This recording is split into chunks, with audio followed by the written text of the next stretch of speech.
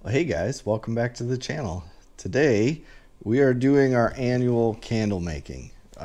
If you're new to the channel, you haven't been around for a while, every Christmas time, Christmas season, I make a bunch of candles and give them out to friends, family. It's just like stocking stuff or gift type things.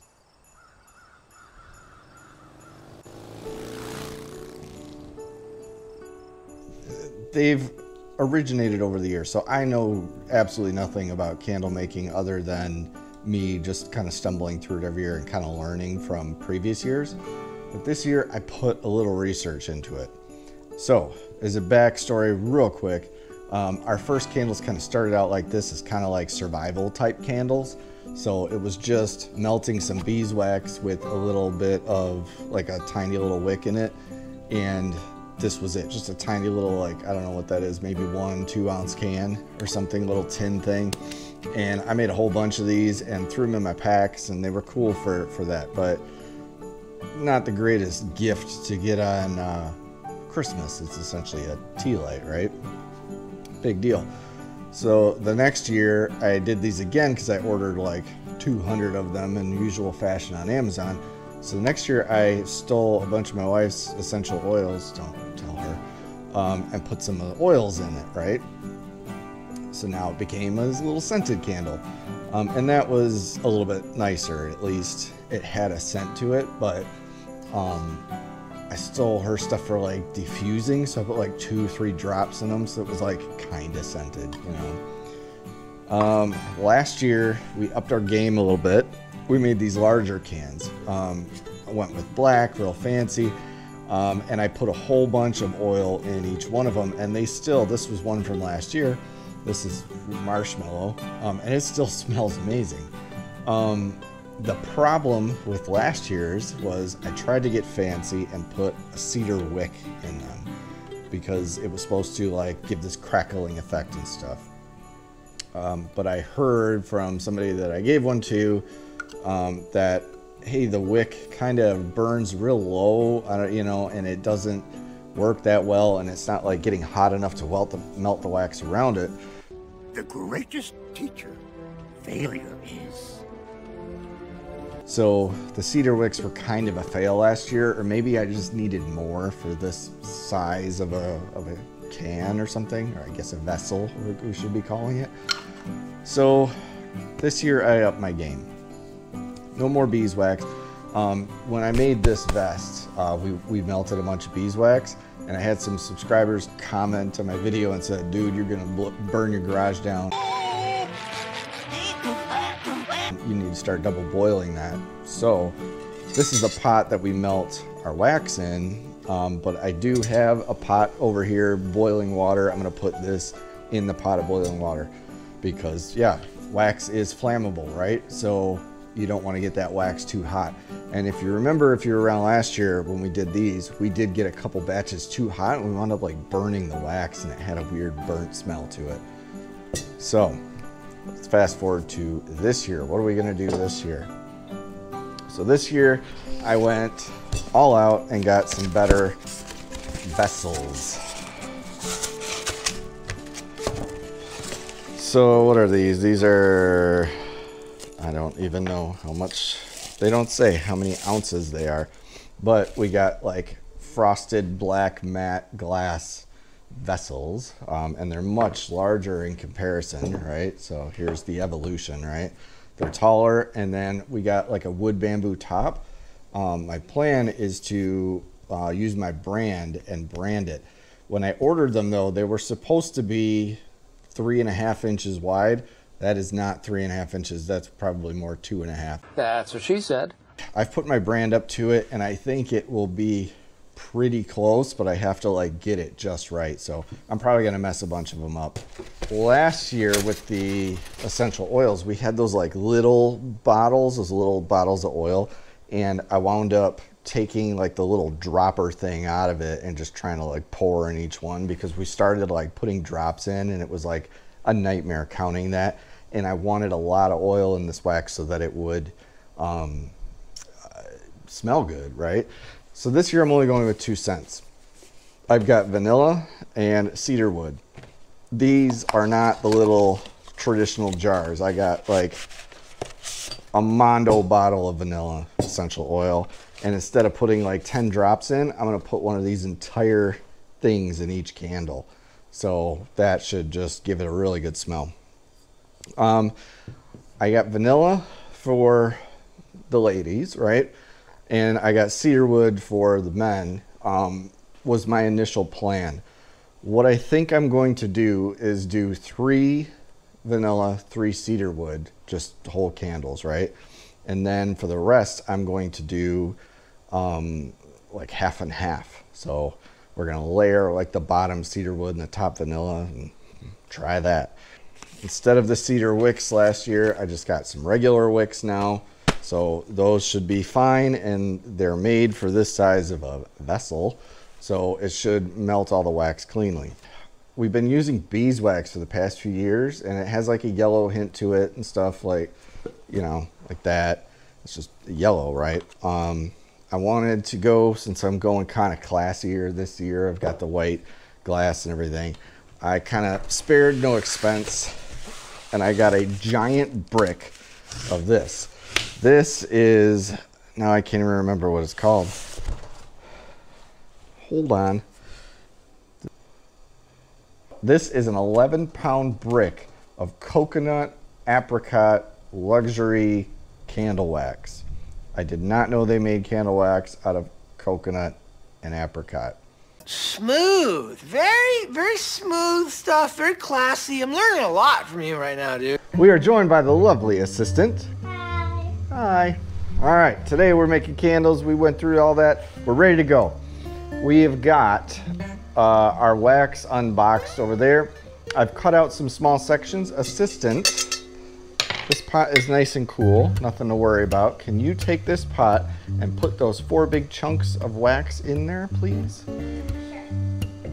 We're gonna get, yep, you can use your hands and just pop them in. All right, so we've got 4 big chunks of wax in here.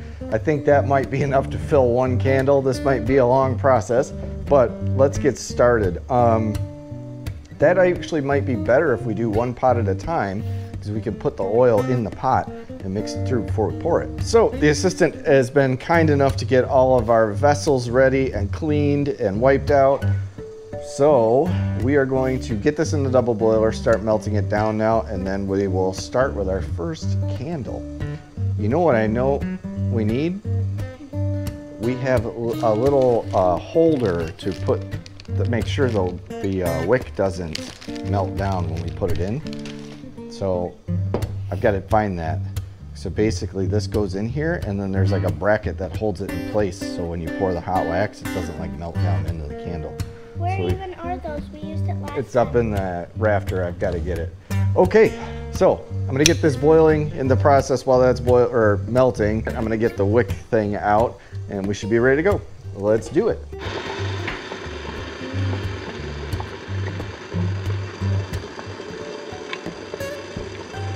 We are finally melted.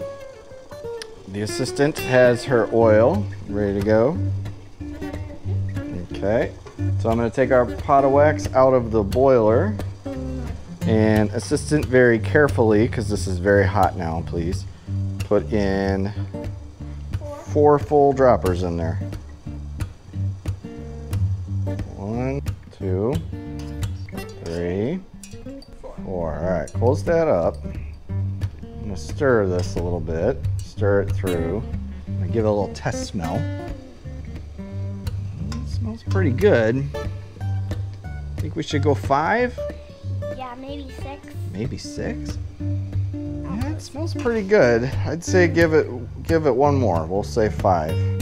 You know what? Go 6. That way we got 3 in each pot when we do the mix. Very good. Okay, let's stir that through. Now we've got our pot or vessel ready. It's considered a vessel. Now we're just going to fill it with wax. And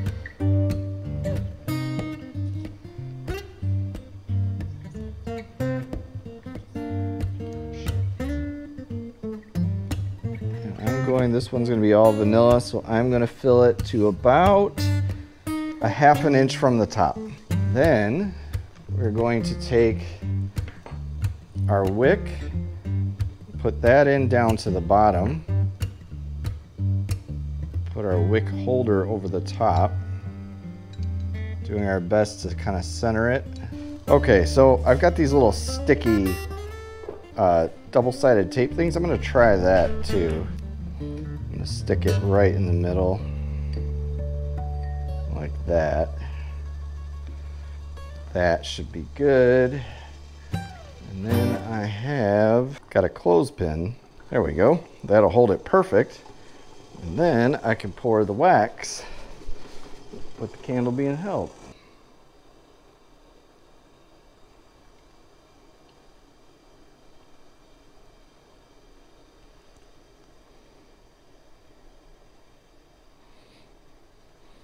Again, we're filling to about a ½ an inch. We want enough room so that the lids can go on. And we'll let that cool. So that was pretty much a pot. I'm gonna do one more vanilla. And oh, you know what? I'm gonna do the half layer. So I'm gonna make another pot now, melt it down, and put some more vanilla in. So I will come back when we have another pot ready to go.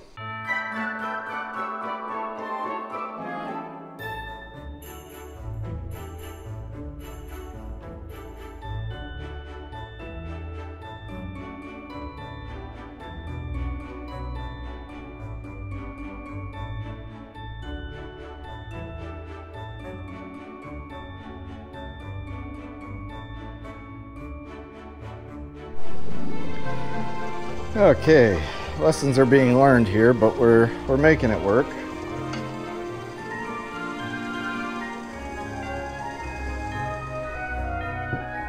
Got 2 full jars or candles full of vanilla. Well actually 3 full ones. They are currently cooling.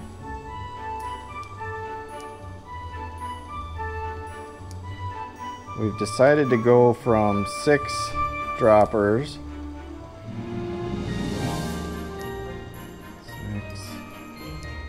7, 8 to 8 droppers full of the oil, just to give it more of a kick as far as the scent goes. I only have one of those wick. I only have one of these like metal wick holders. So I tried with the clothespin trick that I've done in the past, but these jars are just about the size of a clothespin, so I can't rest it across the top. So I've had a couple that have kind of sunk down, and I've had to like rescue them out of the wax. So we're we're learning, but it's all I got, so I'm doing what I have. So I've got 4 of these I need to fill halfway up with vanilla, and then the rest, everything else we'll switch over to cedar wood. So here we go. Hopefully these work.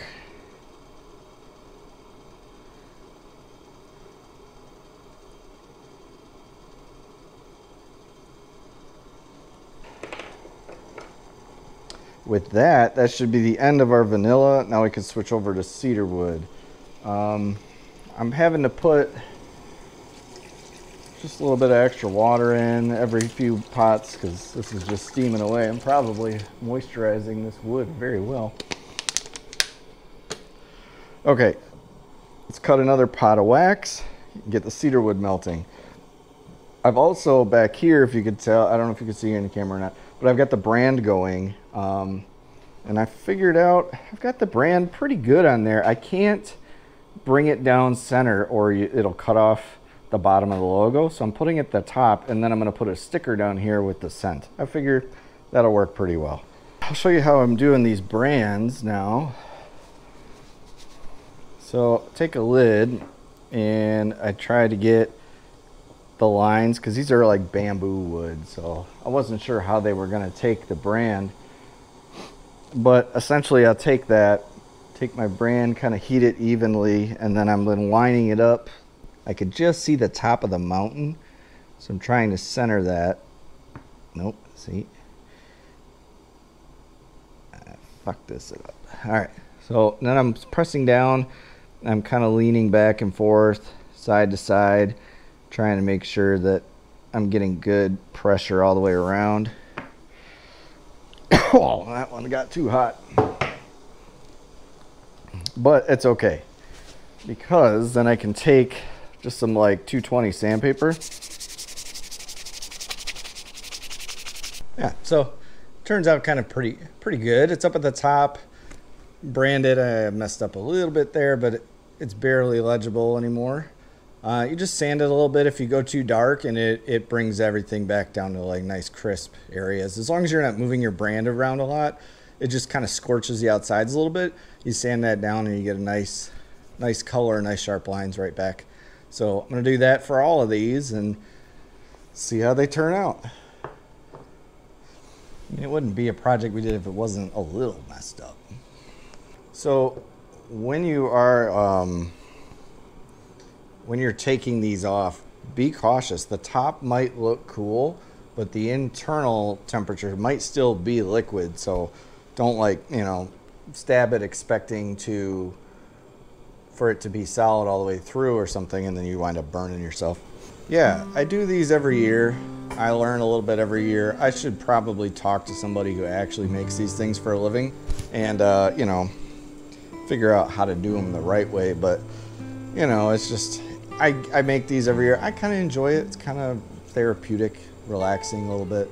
So I do these as a, just, you know, kind of a nice thing I just kind of give to people. I'll throw them as stocking stuffers or whatever. So I'm not, you know, selling them or anything. So if I was, I would, you know, try to make them better. But, you know, they are what they are. So I'm happy with them. I think this is probably going to be the nicest year. Every year they get a little bit better.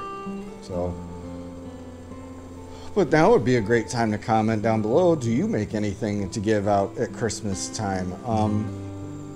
I've been having a conversation with friends and family lately about Christmas and, you know, what it's supposed to be about and stuff. And I am in no means the guy to say, you know, oh, Christmas should not be commercialized or anything. 'Cause, like, I grew up in a home that, you know, Christmas was a spectacle every year. We come down, there was mountains of gifts and things. So, you know, I'm not one of those people, but I do find I'm thinking more lately about doing something along the lines of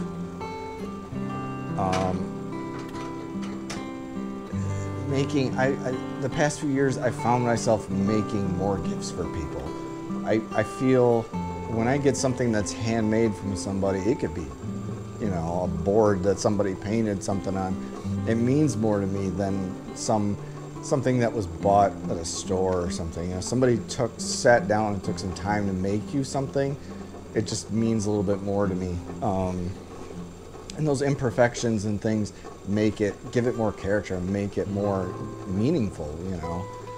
So I've been going down that route lately, and I'm not fully committed yet. We're still, you know, buying the kids gifts and things, but for certain people and stuff, I've been talking with them, and we're okay with just, hey, we're just going to make each other something this year, and that's it, you know, and that's what Christmas is going to be about.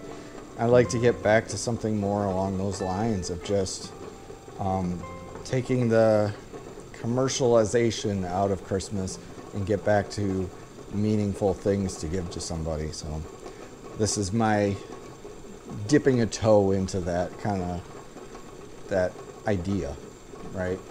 So we've got candles. In the past I've made, you know, wreaths and signs and other things, you know, spoons and things or whatever I can make out of wood. I've made and given as gifts. Snowman last year. Check out those videos if you're interested. So I am just going to continue doing this. I'm going to do, the next round is all going to be cedarwood oil, but it's just going to be just like this. I'll come back when we're all kind of done, branded, everything's poured and cooled, and we're ready for the next step of just like trimming the wicks and putting stickers on and stuff. So I'll be back in a minute. Well, for you, it'd be like now. All right, so we made 12 candles. We have 6 that are vanilla and cedarwood mix. We have 3 that are straight vanilla and 3 that are straight cedarwood. Once they've cooled down, I like to go around and I'll put 2 drops of oil on top of each one, just so that when they pull that cap off and they smell it, because you know that's what they're going to do when they get a candle, to get that real good scent and that aroma. So I've done that. We had a little bit of wax left. I wanted to get to, so we still have 5 pounds ish, probably half. So this was 11 pounds. So probably 5.5 pounds of wax left. So that's good to know. So I don't have to buy wax next year, or I might even make some more later if these go over well. I learned a lot on the branding. I branded all the caps with the logo. I think I'm going to go through with like a Sharpie later, like a real fine, thin Sharpie, and write the scents, just hand write them on. Figured that'd be cool, a little personal touch. So I had like a little corner left of the wax, and I wanted to finish it so I could square it up nice. So I had 3 tins left from last year, these little metal ones. So I just poured those. These 2 are just straight vanilla. And this one, my wife came out and put a bunch of patchouli in this one, and vanilla. So it's patchouli and vanilla mix. We'll see how that goes. I think the only thing left to do now is cut the wicks, but that ain't my job. So, assistant! Assistant! Everybody, welcome back to the assistant. Hi. She took a little break. Had to. You had to, yeah. So this took a while. So you have your custom wick cutting scissors ready? Ooh, fancy. Oh, careful, those are very sharp. All right, so what I need you to do, I'll do one for an example to show you, okay? You need to take these fancy scissors, and these are still, some of these might be a little bit soft, so we don't want to pull on this wick too much, but we want to basically come in and see how it's kind of like level with the glass? Yeah. So we're going to go that, and then we're just going to go down just a little bit, okay? And cut it off like that. Okay, and that leaves us our candle ready to go. These 3 are still cooling a little bit, so I need you to do these, all right? You sit here. I'm gonna move there. Pretty much these are solid, but probably by the time you're done cutting the rest, those will be ready to go. Oh, shoot. I need to make sure this one, I don't get confused. That one's Mama's hippie candle. Perfect. Right there. All right, that's it. Assistant, what do you think? These candles are my favorite. They're your so far. Yeah? I like the vanilla printing right here, and I like the pine one right here. I like those 2 legs, and I like the mini ones, so those can be for traveling. Traveling candles? Hey, that might work. That is it for today. We've got 12, 13, 15-ish candles. 12 good candles made, 3 little spare ones that I'll probably just end up burning myself. One of them's a little low. So, but that's it for today. If you like this type of content, subscribe down below. How to make scented candles. Give me comments. What kind of scented candles do you like? What's your favorite scent? If I look at my demographics, I definitely have more men subscribing to my channel than women. So this may be out of the realm of what we're used to from this channel, but every year I tend to do this at Christmas. I kind of explained why earlier, but I enjoy it. It's something relaxing and peaceful to me, and I think this is pretty cool. So I am just going to grab a Sharpie, I think, a little fine tip Sharpie I've got, and I'm going to write the scents on just by hand. I think that would be kind of cool to do and give it that more kind of like a personal touch. So I'm going to do that, and then I will disperse these throughout the Christmas season here and give them to close friends and family. So, and maybe I'll stash one. So, given that, that's a good segue into right here. Look for this thumbnail. I don't know how to make them clickable yet. But look for this thumbnail because I want to give things to you. I have a current giveaway going on my site right now, or my channel right now. When I get to 500 subscribers, which is not far off, we are almost to 400, which is immensely humbling and thankful, but we're almost to 500. We're almost at 4 right now, which if the channel keeps growing the way it has, we've gained almost over 150, I think, subscribers in like a month. So we could get to 500 super quick. So anyway, look for this thumbnail. Click the video, comment on it. I'm giving away free military tactical brand new bags that you cannot buy on the market anymore. They are sold out everywhere. The company's out of business, never to be seen again. I have a bunch brand new, want to give them to you. Maybe when you win it, if you win it, there might be a scented candle in it. I might put more stuff in the bag as I ship it, so I'm not promising anything, but knowing me, I'm going to put some extra stuff in there for you too. So anyway, like, comment, subscribe, all that stuff down below. I'll see you on the next one. Well, Back to choring.